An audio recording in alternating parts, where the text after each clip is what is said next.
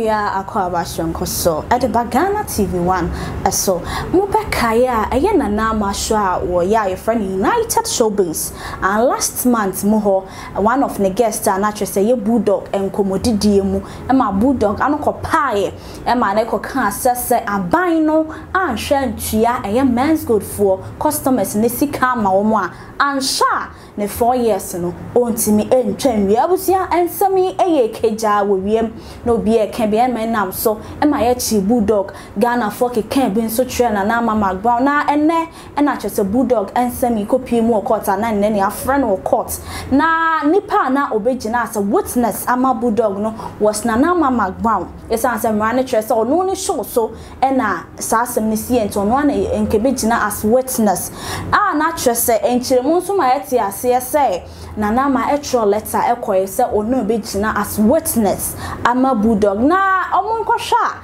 Nanama na hwe say wafa ne ho a wo ba omo de omo nim say ja court as 19 obo baya or say ono ane kan ye say obegina as witness ama Bulldog na so wasan ba bonten say onye biem na enam so ama ensem no aye keja we mpa ama twese se eye dwamtenene so e twere se na na me kɔ no anhwa omo be 7 na ama letter ama anhwa be ye ohya kwan so se wo po onpo obeye witness cause the fact say ono ankasa din letter aba sign say onpa obegina ye witness na suddenly wasamba say onye sa ongina say witness na dia na hye say entiase bia enim yankɔ na yenkotie ensem entwemu ma meba mede na no dia kakran so ebeto aso see say na Bulldog interview kakrebe what yankɔ so na afi yankɔ se say enti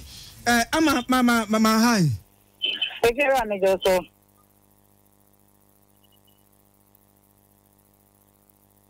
atamo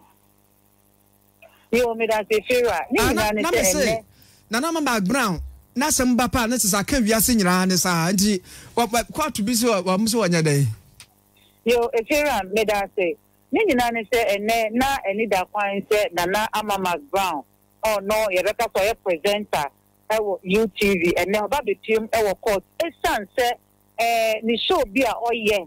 me ne da nwumre bi akofa Bulldog ye friend Lawrence na etiama e betna so na ebra nsem nie ne koso ana se nsem ne koso na mu no Bulldog do na de friend no e ko kan nsem bi se o mampani na de danko kukwado se wanhwe no wontia men good customers nisika ma o mo padia eni mfinhia na ye da nanim se o betna konwa no so ama to ne padia eni enda line na sem ye betiem e wo court ama ya ye ne se ne fata e prosecution team no accept witness statement ama afani afanyina enene ni da kwan se na Mcbrown e beka se ni fie ni show ni so e na sem ni sie no ono PW1 prosecution witness 1 for beba court abetna da ke no so ni onim fa amana no wa betechiem neno nene ebo no wotwe pepepe ebra court fa asem no Chief Inspector Simon Apiosonu ebo court amane ese enra omo wo court omo wo ho ye beka the police headquarters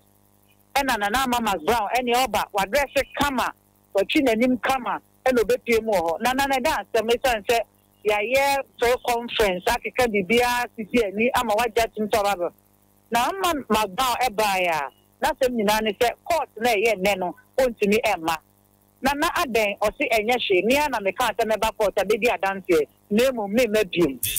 eno ene nsema Chief Inspector Simon Apiosonu ebo court na mane na wo kan na o ka che court ne se na Mcbrown e ka se o ma court dia ene ne be ye den pa e san se atem no esiwoni fie esiwoni so ono ene ton sa fe Bulldog ama be ka tan se nto treke e be ya court no ensupina na Mcbrown na omra emetna adakanu e san se ne nsem o be kan no e be boa pa ama ya tiase abo asem ni die nso eno na lawyer e de ma Bulldog Jerry Avenobo enso sorry join on say otomo asema prosecution ni kan nyina ye nso enfuso eno otugu wani adentia o tell say na Mcbrown witness statement not so and say your friend witness statement e san say ebra ye to ye nsa friend no so mra ti the headquarters okodu ye omo share no e say on witness statement nti ye nwanwa say ne aposi for say cha omo ho abakọ te baba court na mane say no one the fee ni pemu ba e be show ni witness statement enti ye se na na ma so metina da kemu nkata enye yie eno temu afo eno tena ejam Evelyn Asamoah enso tena sidi no se da bi enu bere a obesupina na na ma lemom ye be ka se yen ko seven witness sermons na omra emekasa nyame ya adoma wochena enti me no ka se fiera ye hwe nim se wochena nyame ya adoma na na Mcbrown obeba are kasa e wo court edem na ayi ama ayi Facebook fo no asema papia asema ba kan wo nwie kramo bebra ba omba kwa ba na Mcbrown wankwa da bi muntie die wanka sa bebie a wo bu court na ni mutia wo aha enti ama na che say wanka so wo bu court no ani mutia wona mpasa mbuchire because ma hu say Facebook fo na ba womo eba be kwa ma no asifu sede a bia womo ne na nya ndendenden sante ha no timu ho yi pa eva maye ekira ne court no e kan say enu bra obeka se chenchina achi a wo twe na Mcbrown afia ba yebeka se supina the word supina no enye se ye supina na dendende enu ho dan no temu afo evidence ma kan nemom be bia se ye du ni say o de mo mfa nkrata ne nkoma no na mo nka nche ne say court ne se omra enti to tenya me ya dom na wa amade a metuni aka say court ni nyansem court na dwenchirem ensusu ye mu no court ni betuni aka say enye ye de o hye e to so section na abra esan say what be kind e do witness statement aba na ekira ma menka we nka ho say enye say na ma eba be bi adanse etia Bulldog esan say asem echi wo ni hie so wo te wo ekira wo kan news ni se BBC a ye de kasa wo na wo kan news ni no oni ama interview no ese so ba be kire question be na obisa no e ba ni say no kan say we ni nsem bi a court no e hwehwe de free ni ho ebi kura timbe busa tape nyina bitimi ka say yi no amoye no ye pe tape na je say wa ma twere letter official letter ba say mama ye tape na ye kura ye nsu ye ntie bi na se futu ebi omu a e je say pictures here ya hwe no wa NGTV a na Mcbrown any Bulldog wamo etwetwetwa pictures ya dada wo hu ya waye na wa tu nyina no enkyere se wo kyena wo mu nyina kopia gu ho no mo na enyere saa enyere sa kra na wo hwese de Bulldog ba ya oni ne nampopo be mienu mi enhwa bi ene ka ne ho a eba ye na eni da kwan se na ma beba so the prosecution team ne bo court na ma no what say na ma ba court the eba CID headquarters dey bi kan kwa oni ni producers nya ne ba ye among the class editu mu etron crack e bi ese ne pata ye ni witness statement so beba enti eye nwanwa se enra preko pe no osamba CID headquarters be ka che o mu se me na me kan se meba afi me mebiem e wona prosecution team ni se omonti atinti na omonti se so ma sam ka be ye de nenko ye se ye ko di attention team e na wo se court te be ya anka won twe na ma se enfo se bi nto ne no famra na so court ne se da bi munya abotre ye dia ko konta ne be boa amani tinya bento na idie ye nko seven with you witness sermon so wa amade a etira me giri se me ami nyansem ene ma dream pom no eno na court be tinya se wa bu court na nimtia wo ho answer but se die be tinya ka se na ma o mu court nimtia me mum court se omra na omeka ye onim ewo ho ameda sepa enti Benis ba Nana is not going anywhere and wodi for yes don't go abusia na ne mwaso na ansa na yebetu ankomo no so no ma ye mon content enkohwe eye video na chese satama na Bulldog keka na nsam no yenkohwe no so kakra ma me ba nsam ne mu nkaye no mede no so ebegu ho amawo respond abu wakuma ba me hu se wunya men's god asem na fie peja ba na obeka bi aye mommy no mommy 1 minute no, you have to comport yourself you know so can be I'll know and I'll let you she's my sister so I'll be kind you see we should strive to be positive with what with our comments around people's job the fact say Nkofo the muska share ho and you be business all running some business so it employs a lot of people now if you have issues with whatever it is what you say oh kasa na wa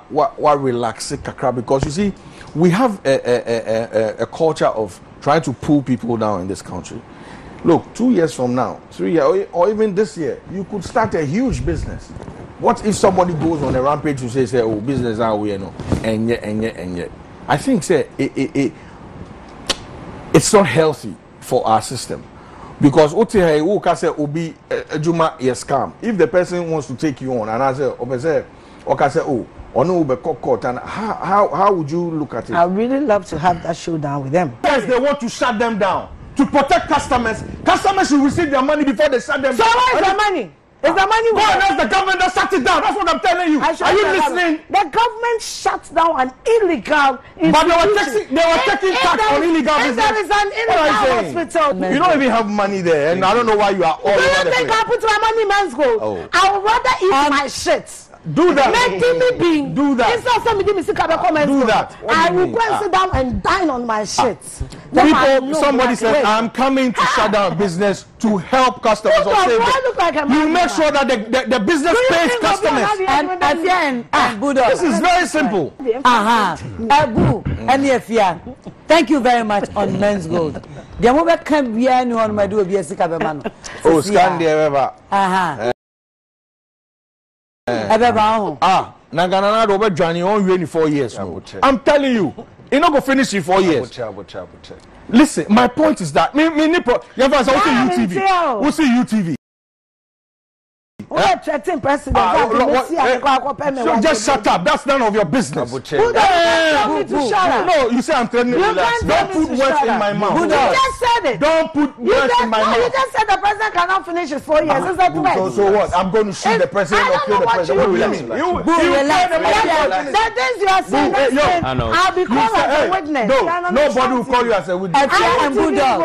Thank you very much. Let's move on. Ebiam say court ejina se jemtwene ote asemi su jina wo say oni mienti a wankasa waba abesan age atum sampa obeye witness ama nipa na suddenly adetin a wo so wasesa wadwen say no na akoye nsem a ebisa na abusan wo hwe social media na hwe se Ghana fo koma na ama pa na ensam no dodo na anya mu ntremu ebiso okwa akogina akasa tia akogina tia Bulldog enti no so wanya sa da bi ente sa da biarada na court na ekanyina na se nienti anana mahia so obegina mu ene se eye ono ne platform so na asem ni see enso so no she was the host of the program and actually so wo ho enti ono pa na nka betime de ensam ni mu ntremu yie ababonte ne senti na court no eye no betime bia se na na ama ebe abegina adakam na kyese ni ono so nim efa ensemi ho no odi atutwa ama court na atunse nya ne bona so se bia okwa akogina etie cause so social media busia aye japa kyese ebi mo protest se mana na ama enko ampa ne oye no there be ebia wankonso a efa baabi no ebia ebe ha Bulldog enti busia ye nyina yensre se ne court no kire no na na ama ebe gi atumsa na kyese obekwa akogina na ye di ye atuye se ne a ekine bi obi enko enko kire na enko nam obi so nti ema obi ho no abusia ebiam se wonya subscribe to the channel na modia subscribe ma me notification bell no enye juma recommendation so ma ne enkoso ema me media na afia success macro